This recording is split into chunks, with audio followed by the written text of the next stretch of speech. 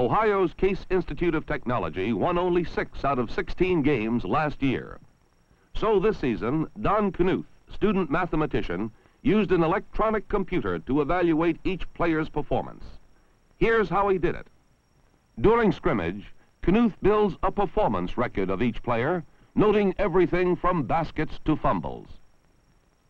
This data is put on punched cards and fed to an IBM computer capable of making 50,000 calculations a minute.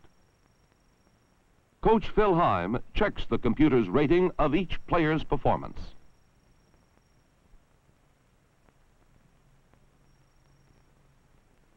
At an actual game, he refers to the computer's findings as his strategy changes.